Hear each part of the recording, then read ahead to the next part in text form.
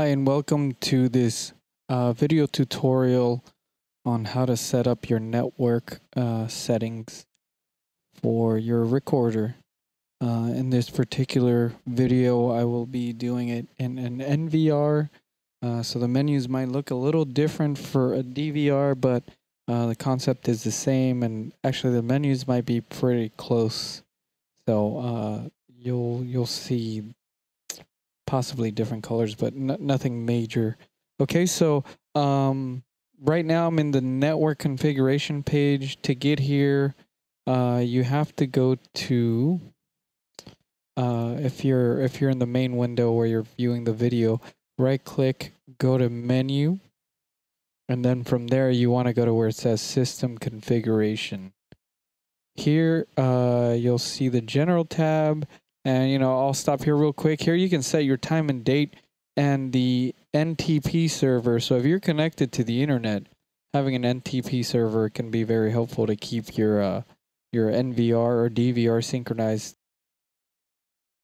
In this case, I'm using time.google.com, Ntp port 123, and the interval is 1,440 minutes, which is about a day. Okay. And then you can set that there. All right. Once you do that, click apply. The next part we want to do is go down here to network. Okay. So in this network tab, depending on the recorder you have, you might see different options under the working mode. Net fault tolerance, just so you know, is in case, maybe you have dual NIC or multiple NIC.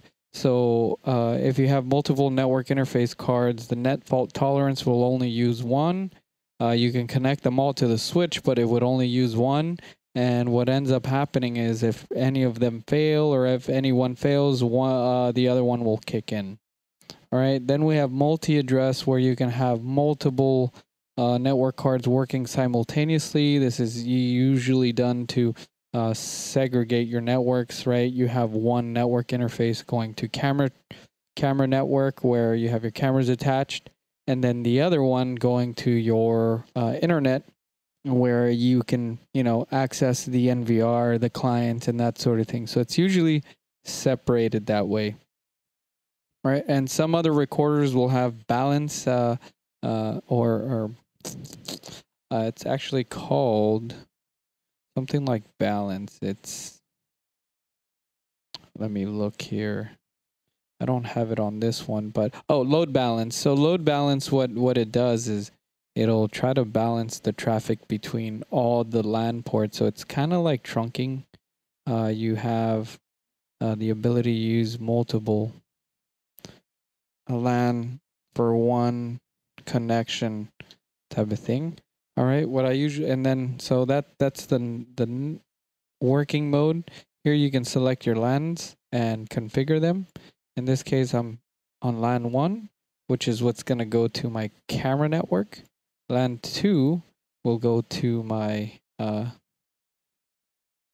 network for the internet. All right, so you have a couple options here. If you have a network where you're connected to a router, you can enable DHCP, and what happens is the DHCP service, which stands for Dynamic Host Control Protocol, will ask the DHCP server for an IP address and all that information, so it auto fills in all that information. If you don't have a DHCP server, that's not going to help you. It's just not going to do anything. So if in case, I'm going to do it the long way, kind of simulating a network where there is no DHCP server. What I end up doing is I use the subnet mask of 255.255.255, and then the first three octets. So each dot is considered an octet. Okay, so the first three octets, you can make that 192.168.1. Okay, so that's your subnet, 192.168.1. And that's based on you using 255.255.255 as a subnet mask. Just to confuse you guys a little more, maybe if you understand this, you have a little better understanding of IP.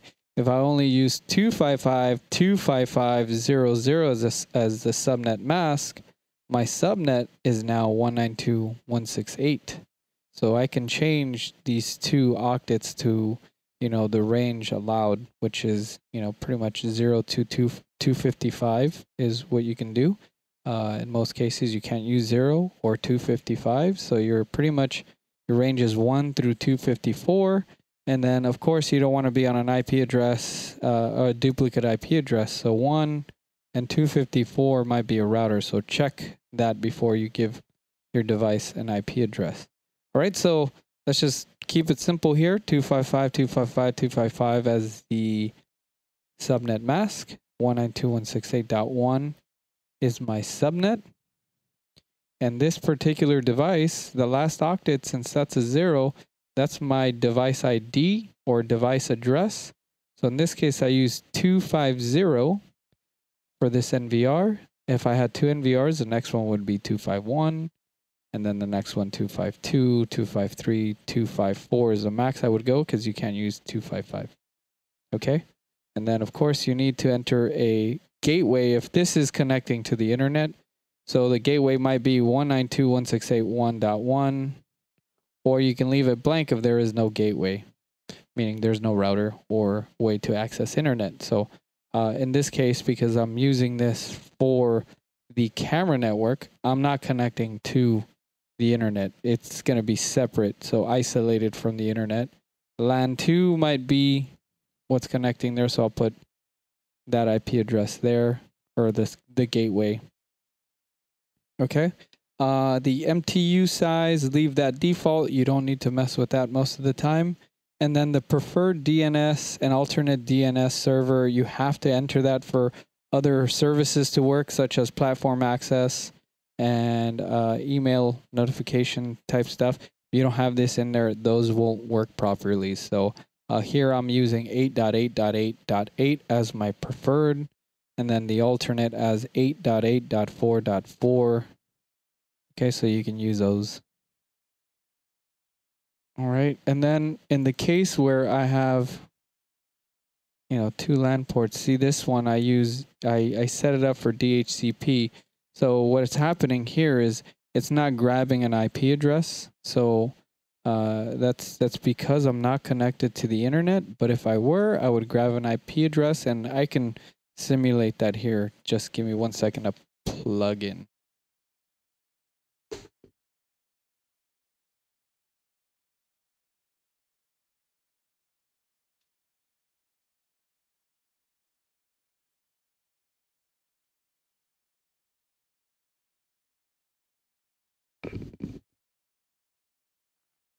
All right, so I have now connected the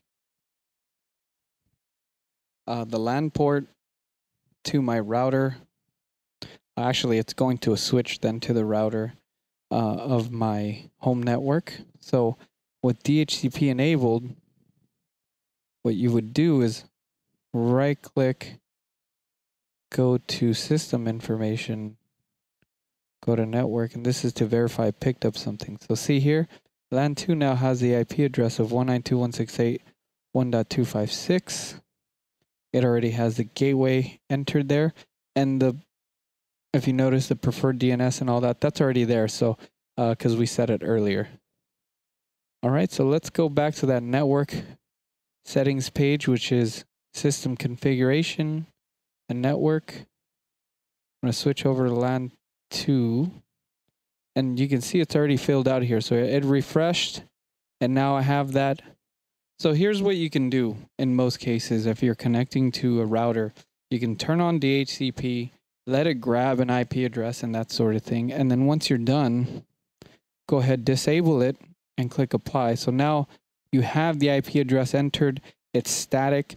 And that's usually what we recommend is a static IP. Otherwise, if you change the IP address, most of your connections won't work, especially if you were using static IP addresses and that sort of thing. So that's why I like to keep it static, so nothing can disconnect you based on that. So, all right, let's go back to LAN 1. Okay.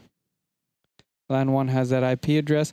And so what I would do is I would address my cameras based on the 192.168.1 subnet right here. So if you're adding cameras, make sure they're in that subnet. You have the range of 1 through 254 you can use.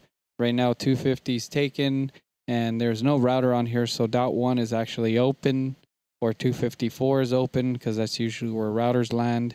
And so you have that whole range for cameras. If you want to have a larger range, like I said, you can bring the subnet mask down to something like this. And now you have an exponential growth of how many IP addresses you have, because I can use 250 combinations here and 250 combinations here. You know, that gives you a huge number of IP addresses you can use, like in the thousands. So in most cases, this is just fine. So you can leave it at 255, 255, 255. All right. And let me think what else. I think that's it, guys. So if you have any questions like that, feel free to email us and we'll try to answer as much as possible. But that's all we have for you today as far as adding or setting up your network parameters. If you want to learn how to add cameras, please look out for that video. We have that video coming around, how to add a camera to the NVR. Thank you for watching.